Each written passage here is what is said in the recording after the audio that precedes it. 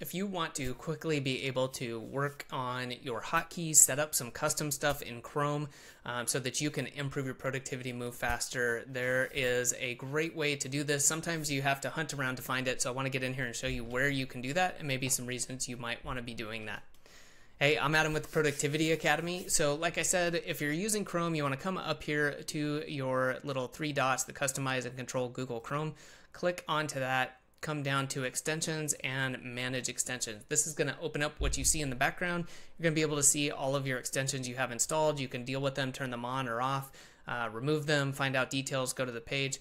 But what we want to talk about is over here on the left, and you can click on that to then open your keyboard shortcut. So for example, we could have my productivity and goals extension. That's just the extension I wrote that shows on new tabs. If I wanted to have something to activate it to do something, then I could have that. You can see things over here for different tools I have installed, like ClickUp. If I want to capture an area as a screenshot, I can do Control-Shift-2. And perhaps maybe if there was going to be a conflict or something, or I wanted to change it, I could come in here, or I wasn't getting the functionality I expected. And then capture full, Control-Shift-1. Again, maybe that's interfering with something else. So a lot of times you may want to come in here or come up with your own. And that can be really helpful. Again, for using hotkeys can be so much faster than having to do this stuff manually or click around through multiple things to go do it, to open an extension, to do this, do that.